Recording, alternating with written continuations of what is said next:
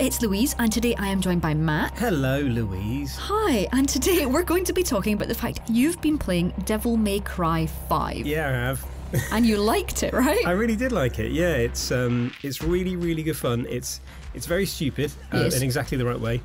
And as the title of this video hopefully has suggested, yes, it made me feel quite cool, which, as you well know, is not something that happens very often. Yeah, you shouldn't feel cool. But today we're going to be talking about the 6 ways that Devil May Cry makes you feel amazing, and one way that it doesn't really so much make you feel amazing. But we'll talk about that at the very end. That might be me personally. This could be Matt. However, let's start off with the fact that every single time you get into a fight, which obviously when you're playing Devil May Cry 5 happens a lot, it feels great. It does, and the thing you said about it happening a lot is also really interesting because they're really good at rationing them. So the feeling you get is like you get these little pockets of kind of conflict where you're fighting loads and loads of monsters, and all the time, like, because this is a game that's sort of so absurdly stylish that you're trying to make all your combos look cool.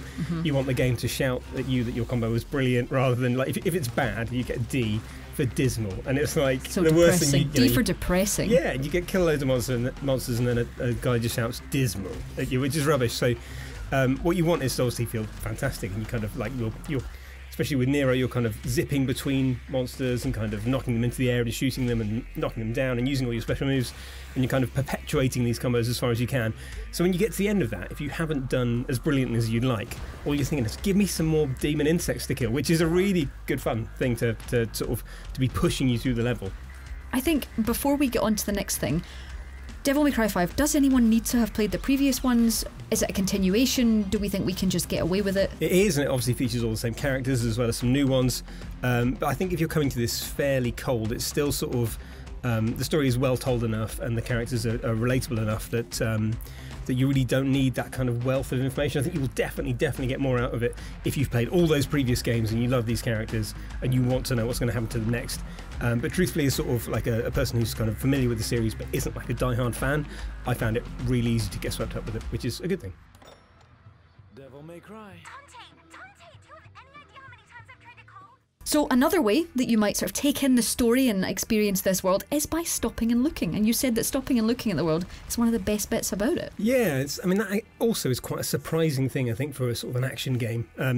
But like, it is a really interesting kind of dense and sort of oddly beautiful place. I mean, it's London, and it's kind of fallen apart, and it is kind of sporadically horrible. So you kind of go into some areas and they're kind of all choked up with like these sort of monstrous roots, and there's kind of these awful kind of squiggling seed creatures that you have to use to progress further into the level.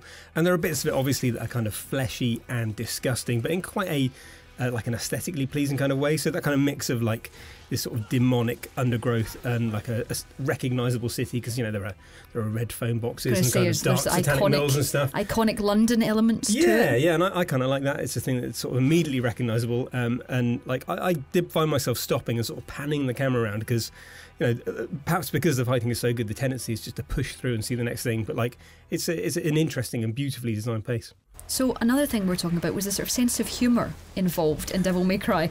I mean, it's kind of silly. Oh, it's so silly, and I absolutely love how silly it is. Like, it's the first sort of few times you see, like, you know, someone get their head blown off and there's like a quip, and you're like, wow, that's kind of cheesy. But then the more it happens, the more you realise that actually, like, this is one big tongue-in-cheek joke, and you're all in on the joke, and that's a really nice feeling. Like I think my favourite example is Nico's sort of Devil May Cry weapons van. So at any point you can kind of, you know, use one of the red phone boxes to call this van. Of course. And it always, like, no matter where you are, will sort of like drive off a roof above you and drop down next to you, which feels like it could be, you know, it could become like a fantastic meme of just like this truck appearing from nowhere next to you. And that kind of sort of typifies the sense of humour, and it kind of, it all looks really, really cool. Yeah. Like it's people, you know, cool-looking people doing cool things, but in a way that's like, you know, we know this is kind of silly. Just enjoy it, go with it. Yeah, and I totally did. We know games are silly when they're like, here's all of these different things you can use as weaponry. And for something to arrive like a Harry Potter night bus, like an actual truck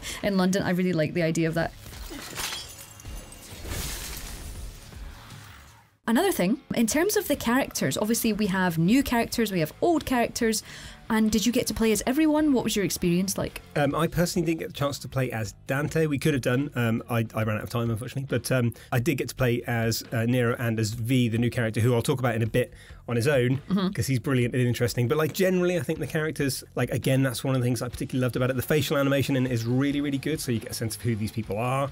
And I think it kind of, the sort of more sneering, kind of in-jokey, like quippy stuff works even better because you know they look like real people. See faces. It's not just hair. I mean, they have great hair. Let's just take a moment to really, really appreciate Devil May Cry 5's hair. It's a wonderful thing. Just look.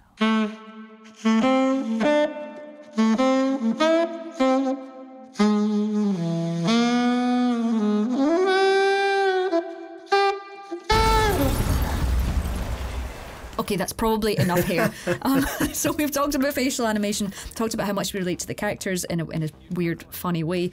But let's get on then to V. Who is V? Why will we love V?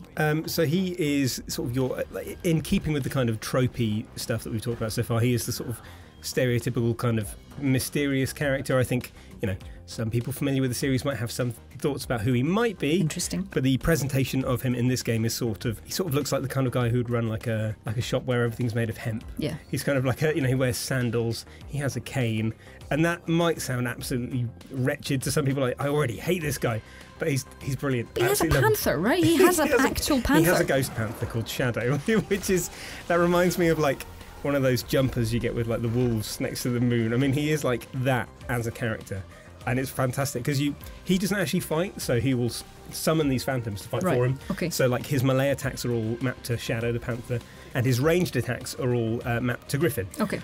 So you kind of mix between the two of these, and you kind of wear down the creatures you're fighting with, and then to finish them off, V rushes in with his magic cane and just pierces them through the heart, which it just looks so lovely. Cool. And it's ridiculous because he's sort of like he's not kind of hobbling around, but he's much slower than the other characters, weaker. so he's not, sort of taking his time, and he's a bit kind of louche and cool, and then suddenly he's kind of zipping, teleporting between monsters and killing them. You can't help but feel amazing. And also he has a button that just has him read a book. I was going to say, if anyone has a move of reading a book, I'd like that move. It's lovely. He's just sort of sits there, thinks about things. I mean does it obviously anything? powers up a gauge because Okay. this is Devil May Cry and everything powers up a gauge. There are gauges everywhere. Just kidding. You can call me V. So moving on, before we get on to the one thing that you didn't love quite as much, let's talk about weapons. This is all about weapons. If there's a truck specifically for weapons, let's talk a little bit about them. Yeah, I mean, this could probably be a video all of its own, but like just on a really superficial level, again, like they all feel just like really, really lovely to use. Like Nero has a move where he can rev his sword, which is called Red Queen, obviously, because that's the sort of name. Like a bike. Like a motorbike, yeah. So you're mid-fight and you're reaching over your shoulder and revving the sword to power it up, which is just... That's amazing. That is everything you need to know about Devil May Cry 5. Excuse me, allow me to rev up my sword. I'll be with you in a minute. In 2 seconds. I'm just revving. But yeah, like, and there's a load of variation between the different characters and different styles that they fight with. And obviously, like, quite a tactical element with Nero's arm in that he has these devil breakers, which are essentially like replaceable arms that do different special moves. So you can kind of swap them out, and they're all kind of loaded in a certain order. And if you get hit when you're using them as well, you lose them. So there's kind of a tactical element of like, they do loads of damage, but you've got to be careful when you use them, and that's really kind of thoughtful and cool as well. It adds to the whole sort of this rolling tactical combat that's really, really good fun. Yeah, it's kind of an interesting element. Otherwise, you would just be, mowing everyone down, and there wouldn't be any thought behind it. So the fact that there are these extra layers sounds ace. And finally, you didn't love the boss checkpoint system, but you will say that it was maybe part of the demo. Yeah, I think there are some caveats with that. So I got into one particular situation where I was checkpointed before a boss, and I had like maybe a third of my health left, perhaps less. And going into that boss repeatedly and sort of health items being in certain areas only at the end of the fight and things like that made it a little bit difficult. And this really isn't like a Dark Soulsy kind of game. Like, you're able to dodge, but you're not really there to kind of, again, it kind of harks back to the stuff we were saying before about, like, looking cool. Like, you want to be able to feel amazing. You kind of brute force your way through fights by buying respawns with the kind of red orbs you've collected and things like that. So normally I think if you're playing this game all the way through and you've collected loads of orbs and you haven't, like I did, spent loads of money on getting new combos and things, then that probably wouldn't have been an issue. Yeah. But I think, it's kind of a reminder that when you do play the final build, spend your orbs wisely so you don't get stuck in a position where you can't get past the boss, or it's a little bit more difficult getting past that boss than you'd ideally like. Yeah. Okay. Well, largely Devil May Cry sounds amazing, looks amazing. Just looking at it is enough to make your eyes water. But I guess the last question we have is, when is Devil May Cry out? It is out on March the 8th, and I really can't wait. Yeah. We're excited. So let us know if you have any questions about what Matt played of Devil May Cry 5 in the comments below. Drop us a like if you enjoyed this video. Subscribe to Logitech G for more videos just like this one. We will have a lot of previews coming up for this year for the games ahead. And if you do already subscribe, which we really appreciate, please hit that notification bell so that you know when our next video lands.